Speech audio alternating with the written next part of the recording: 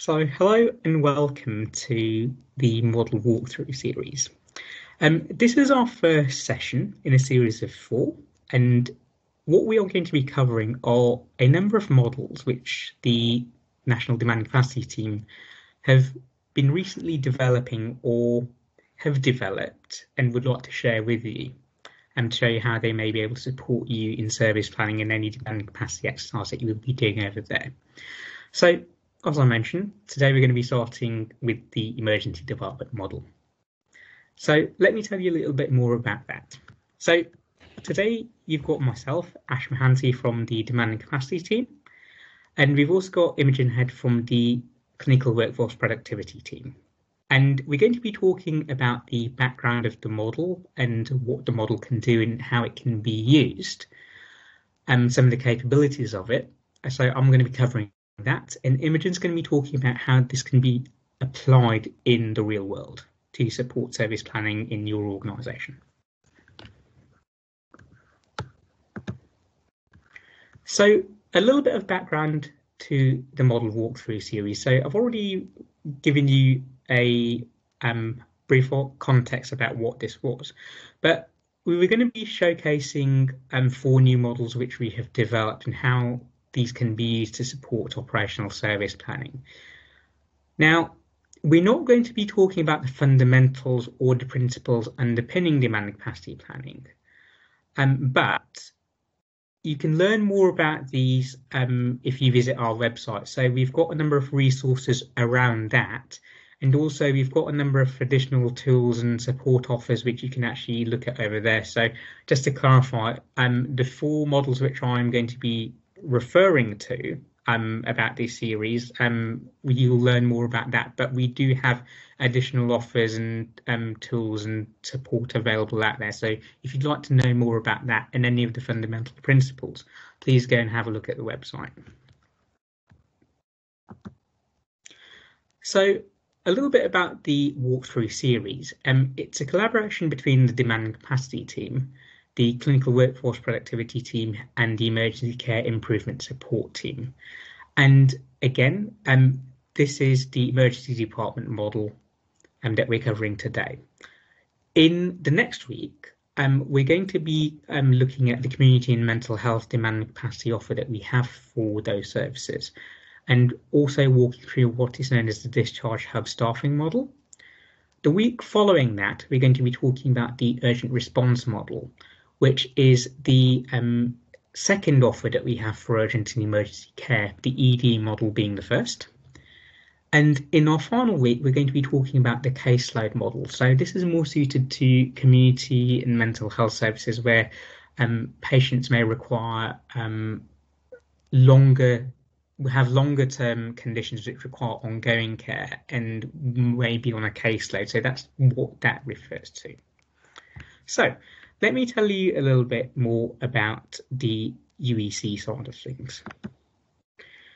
So we've developed 2 models to help providers operationally plan their urgent emergency care capacity.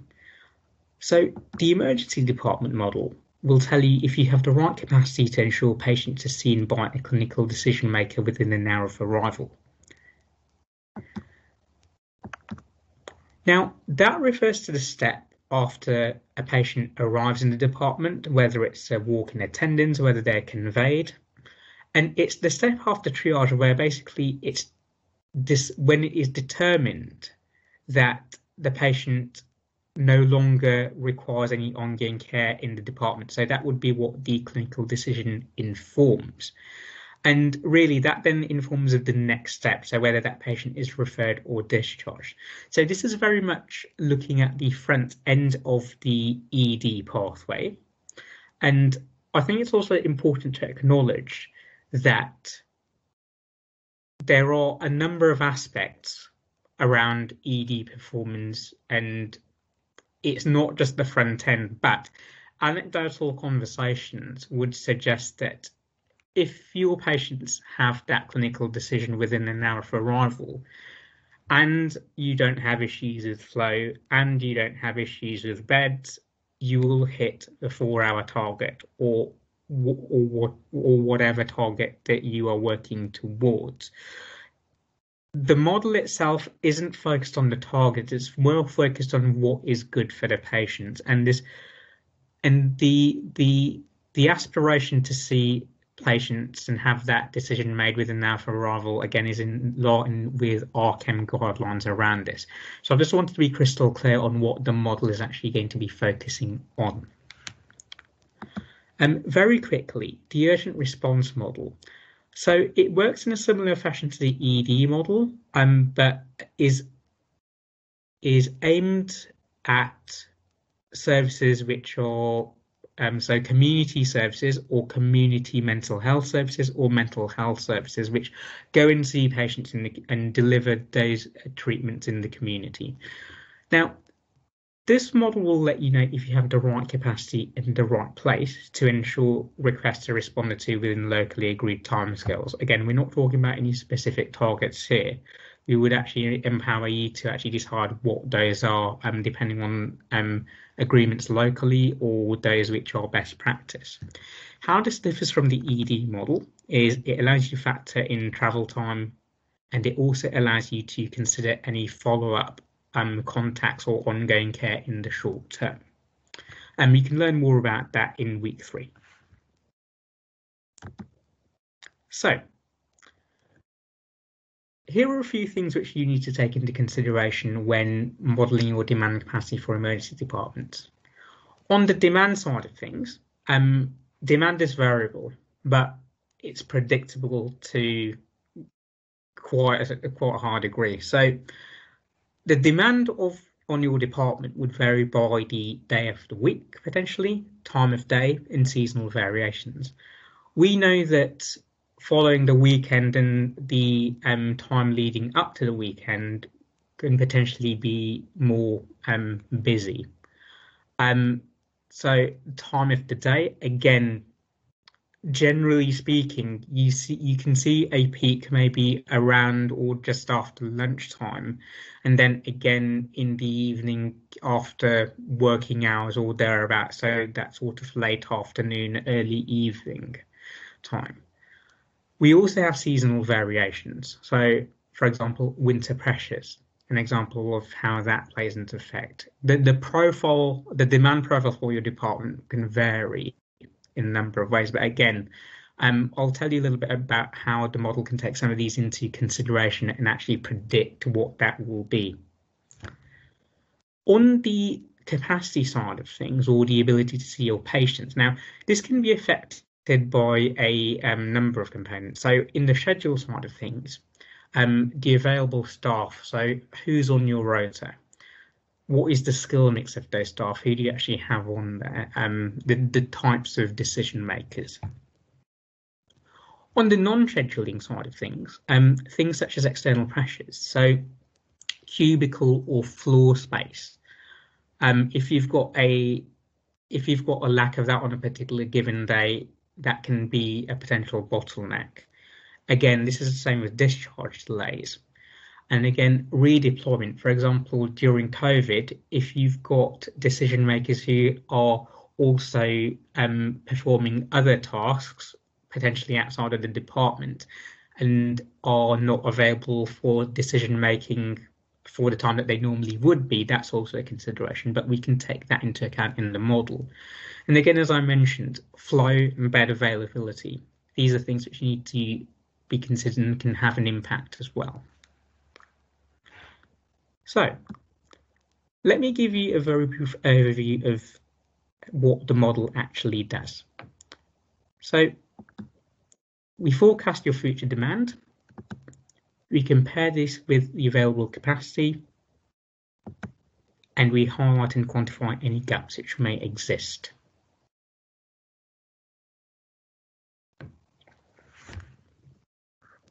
I want to, at this point, just make a comment that around the model side of things today, I'm going to be giving you an overview of what the model can do and the principles behind it and how this can be put into practice, and then Imogen's going to be talking about a real world example.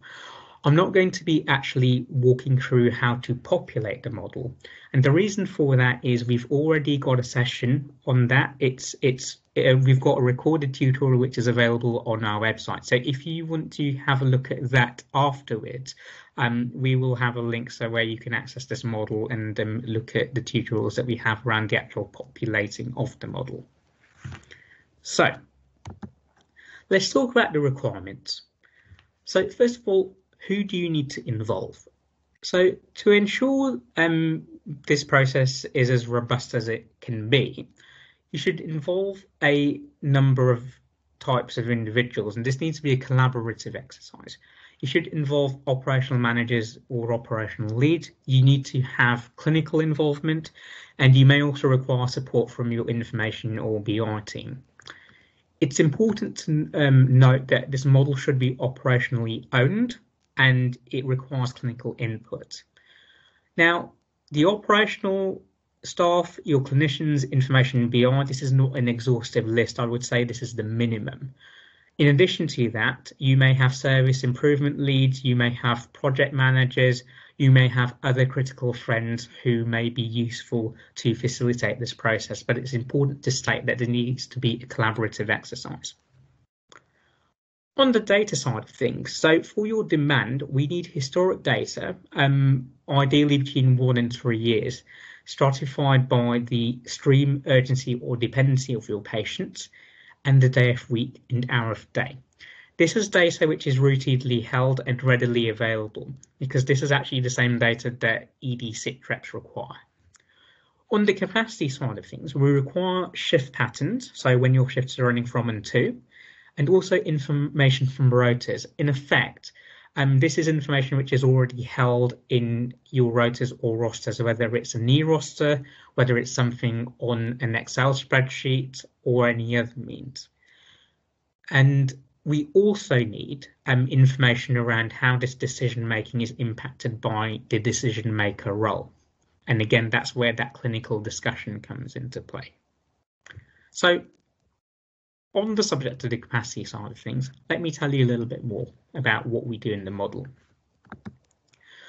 I've already talked a little bit about the shifts, but I want to actually illustrate how that actually works in the model. So in the model, you will have your shift patterns for your department, and you can configure that over here. So you can put your shift name, and you need to configure when that shift runs from and when it finishes, and include any breaks that are also stipulated. So this would be time where there are no, basically there's no decision-making capacity for a particular type of shift. Now, once this information is configured, this is just a graphical depiction in the model, just showing that, illustrating the configuration that you've put there, so you can actually at a glance look at what's going on. Once you've entered your shift patterns, you enter your information from your rotas. Now, this may look like a quite a busy table in the model, but let me walk you through what's going on over here. We have your role type over here, which may refer to the top. Well, it refers to the decision maker, but it may refer to things such as a senior doctor, a consultant, a nurse practitioner, or it may refer to some of the stratifications used in the workforce matrix, which Imogen will be talking about a little bit later on. We can also put individual role names, so your decision maker, their actual names, or any other designation which you'd like to apply. And you can also stipulate whether they are a core member of staff or whether they are locum, ad hoc, or bank, or plus cost, or whatever other label that you want to put on a staff member who is not a permanent dedicated member of staff. And over here, in this instance, we have for the next week by day, what we have basically done is for each decision maker on the rota, we have configured what shift that they are working on for any particular day. So this side of things is actually compatible with the Workforce Teams establishment setting tool. And again, Imogen will be saying a few words about that later on. Now, I mentioned we need to know how long it takes to make that clinical decision by decision maker role. So we need to have those conversations, but ultimately we need to understand how long does it take to see a patient, how long does it take to make that decision for a patient, and this will vary by stream, by urgency, by dependency, or any other stratification that you want to apply to your patients. This will also potentially vary by the type of decision maker. For example, you may have a senior doctor who takes half an hour to make a clinical decision for a particular patient. You may have a consultant, and for the same patient, it actually takes them longer, not 30 minutes, but 40 to make that decision. This is because in addition to making in addition to the decision-making duties of that consultant, they will have other responsibilities, for example, supervising the department, administration, so on and so forth, which may mean that they aren't able to make decisions as quickly as a senior doctor. What I'm saying is the time it takes a particular decision maker role to make a decision for a given patient may not be directly related to their seniority or grade, and it's important to acknowledge that. What I am saying is that there's vary, and we need to understand how. Once we have done this, we combine that with the information which is held in rotas and rosters, as I described in slides previously, and we can actually build a picture of what your capacity looks like for your department for the next week. Over here, it's been configured as a relatively straightforward recess, majors and margins configuration. And we can actually see how the capacity is split across the different streams in this case. I need to mention that this is not a restrictive way of doing it.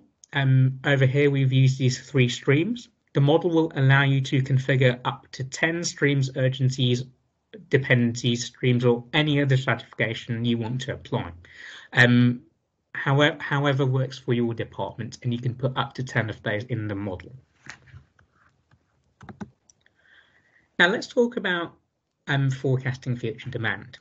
Now, I've mentioned that the model requires ideally between a year and 3 years worth of historic data. It can work on less, but we suggest you use at least a year. Now, we enter this data into the model, which is built in Excel, but we've created a web app which actually does some more advanced analytical heavy lifting. And let me tell you a little bit more about that. Instead of just looking at historic demand to inform, this is what our historic demand was, and we're going to base our future behavior of our department on that. We're not doing naive forecasting. We're not looking at retrospective data and assuming that that is what's going to happen moving forward.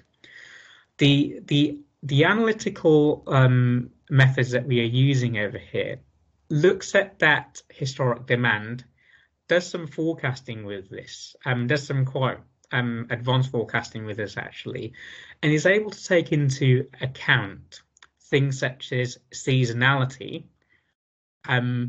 events such as bank holidays, variability by day of week, variability by hour of day, and a lot more actually. And it applies all of this and actually produces quite a robust forecast of what your behavior may look like moving forward. And again, I need to stress, we're predicting what will happen in the next coming weeks. We're not saying it's going to behave the same as it did before. And really, it's this is what we were actually saying is what the web app is going to be used for. And I'm not going to go too much into technical details about this, but if you'd like to learn more about the actual analytical techniques, do get in touch with us afterwards, we can tell you more about that. So, but let's move on from here. We have configured the capacity for your department. We've forecasted the future demand. Now what do? We can also account for external factors. So we've talked about some of the considerations for your department in terms of factors which may affect your demand, factors which may affect the ability to see your patients in the summary slide earlier. So the forecasting will do a lot of stuff based on things such as seasonality, day of week, time of day, so on and so forth. But what about factors which aren't picked up like this? So we can account for things in the model by this mechanism. So we may know that anecdotally on a hot day, we can expect to see, in this case, a 20% uplift in attendances. And this will affect all streams. For example, if we have the weather forecast and we know we're going to have a really hot day, we can actually cater for this in the model, specifying when this event is likely to take place and what impact we are expecting this to have, and so it can take that into consideration. In addition to this, there may be certain effects which have an effect on the ability to make that clinical decision or the time taken to do so.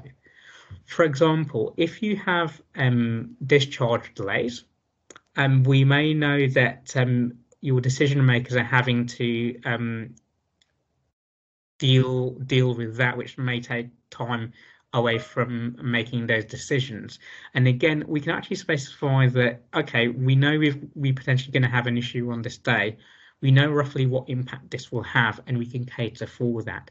Again, you could apply this to a shortage in cubicle space or floor space, and basically anything which may impact your demand or your ability to see your patients. We're leaving this open and configurable so you can account for these.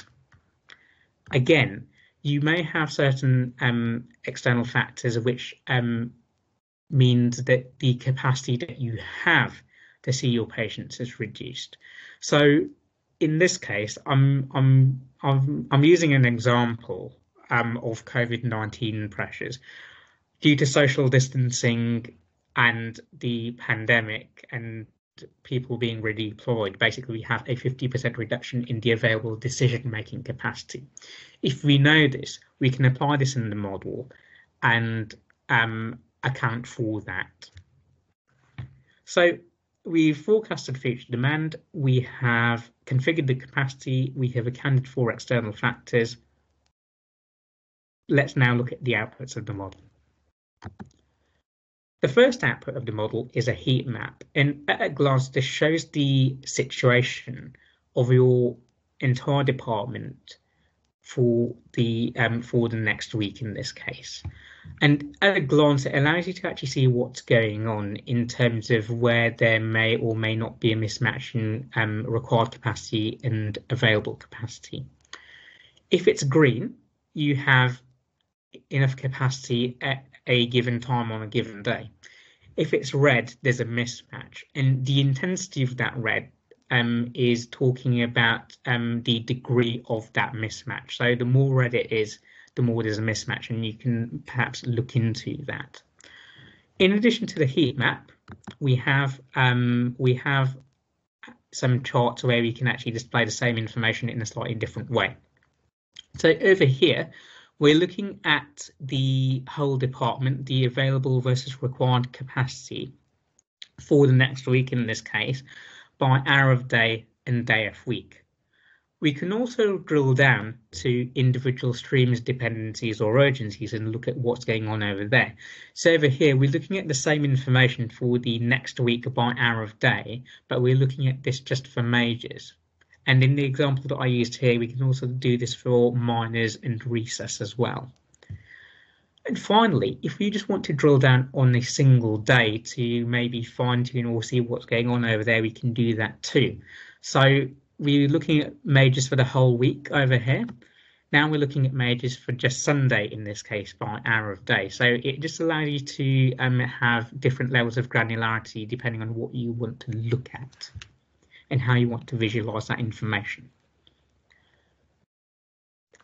Now, the final output of the model is the queue builder.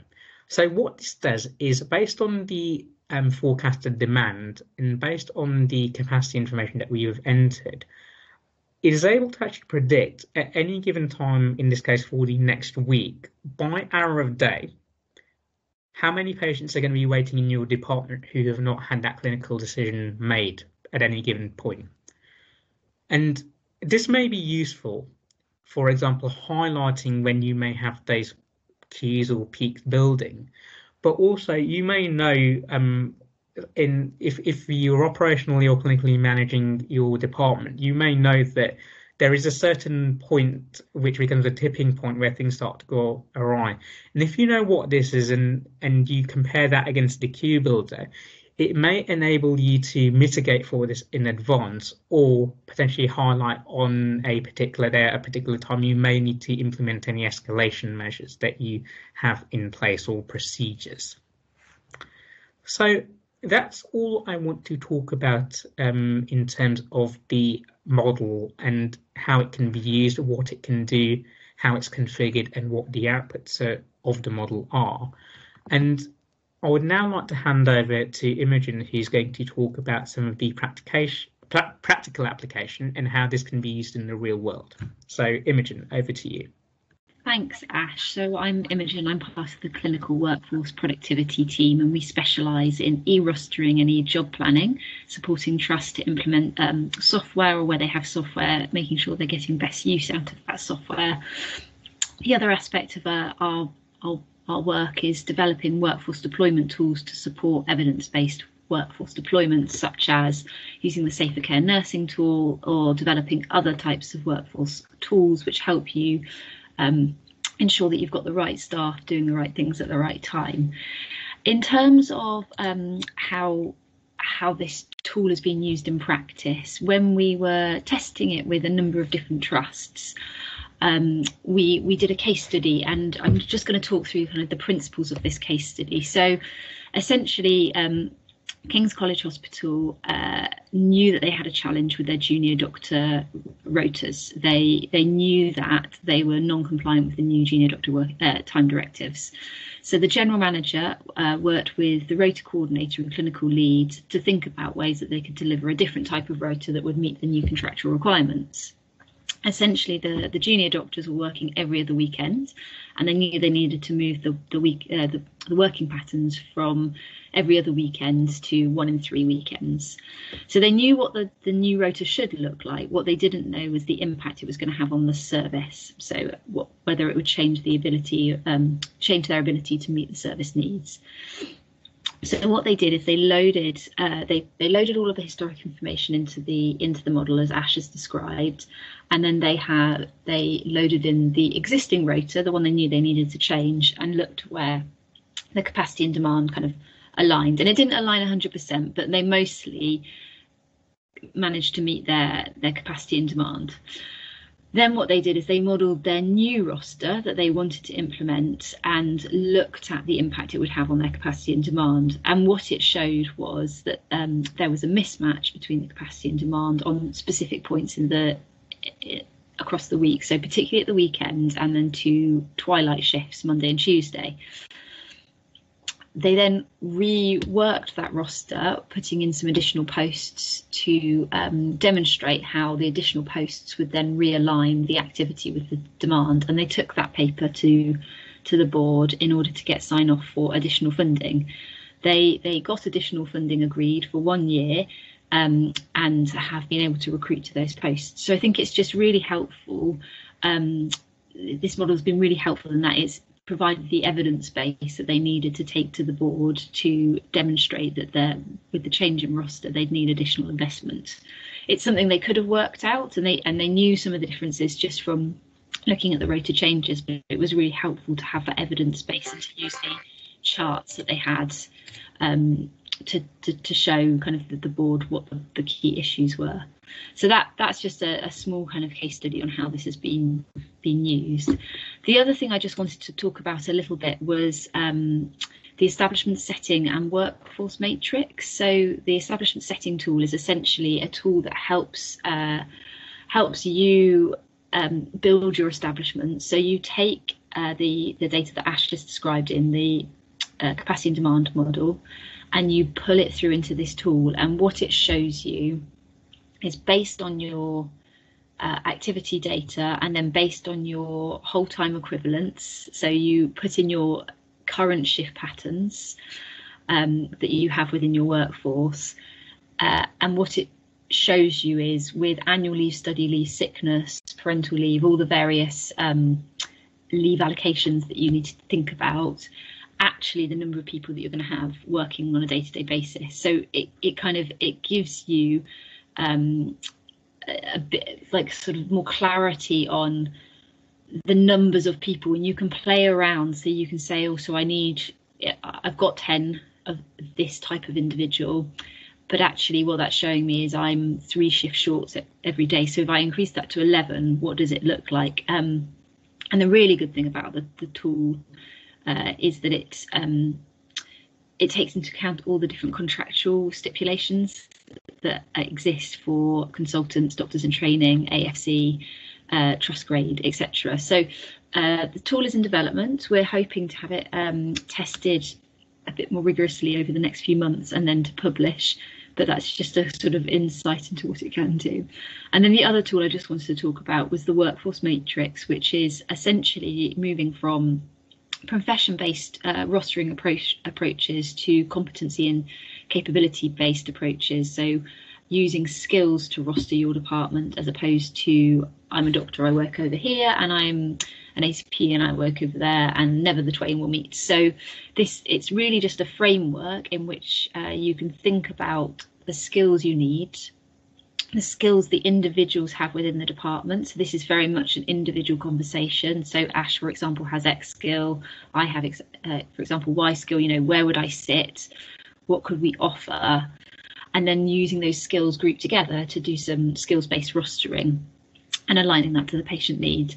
So this is currently in pilot, and we're hoping to get the results in the next couple of months. But so far, the interim evaluations have been really positive, and it's had positive feedback. So we think that it will be well received. And if you wanted to know any more about that, you're welcome to contact me or the central inbox, which I think comes at the end of the presentation. I didn't have too much more to say, Ash, so I'm going to hand back over to you. Perfect. Thank you very much for that, Imogen. And again, it's we're really glad this is actually the series of model demonstrations that we're doing. We're really glad that this is actually a collaboration. So it's nice to actually talk about the demand and capacity side of things. So what our motto is to plan for patients to ensure that they don't wait longer than necessary for treatment. And the offers that we talked about in the demand and capacity team, we like to think that we provide tools, training and resources, but it's a bit more than that. We like to empower organisations to have that capability to actually do that for themselves. And I think on its own, it's not as strong as it is when collaborating with, for example, the clinical workforce team and also the improvement support teams, which you'll be seeing more about their work in the coming sessions. It's actually really nice to actually talk about how we can actually work together to actually support this, and that's something that is really good. Imogen, thank you very much for that. I'd like to very quickly just summarise the ED model and tell you a little bit more why you can access it. So it predicts the required capacity for your department, which will support you building your rotas and what is required. It compares this against the available capacity from your rota, and it highlights and quantifies any differences in required and available capacity. It also estimates the key source of decision makers in the department. Now, in the slide over here, you may be able to see two or thumbnails for some videos. The tutorial, so the actual population going through the model in Excel and filling bits in and going through the forecasting and all of that side of things. You can go through the actual walkthrough in the video on the right, and the video on the left That is just an animation talking about some of the basic principles which underpin demand and capacity planning in EDs. The model, these tutorials, they're available on our website, so the link is over there. We're also very happy to for you to contact us with any queries that you have, and we're happy to have an individual discussion with you. So do let us know if that is something that we'd like to explore. A little bit more about the series. So I mentioned at the start of the presentation that we're running 3 more sessions. So this is week 1. The offers over weeks 2, 3, and 4 are just on this slide at the moment. You're able to find out more information and register for those sessions using the link at the bottom of that slide. And again, this slide deck you should be able to download as well on Futures NHS. And I'll tell you a little bit more about that in a moment. So I'd like to finally thank you for your time in viewing this recording today. To find out more about the workforce productivity team and Imogen's work, you can join their Futures NHS collaboration platform. A link to that is over there and is in the slide deck. And you can also email them at the email address which is on screen. If you want to stay connected with the demand capacity team and learn more about the offers that we have, in addition to the 4 models, we've got a number of other models which are also available to download and support service planning in other areas. Visit us on our website, link is over there. If you want to be kept in the loop around any developments in the demand capacity world, you can sign up to our bulletin. So we've got a newsletter, so we can keep you in the loop in regards to what's going on.